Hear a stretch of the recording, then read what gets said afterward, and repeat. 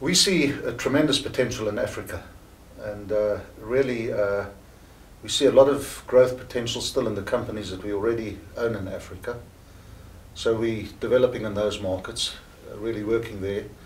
But there are also markets in Africa that are, as far as we're concerned, still relatively untapped by us. And those are markets in the northern part of Africa, the central part, and then also in the west, which we've hardly touched, except for marketing into them. But those are markets in which we, down the line, I can see us setting up our own operations. The Argentinian business, there are quite a lot of synergies in genetics between Argentina and South Africa.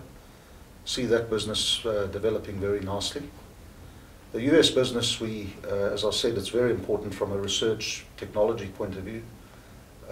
We have focused a bit more in the US into certain states, and that's now paying dividends. I can see the volumes are starting to rise, but it is a very competitive market, and I'd say most of the opportunities for growth for us would be in Africa, and then followed by Argentina.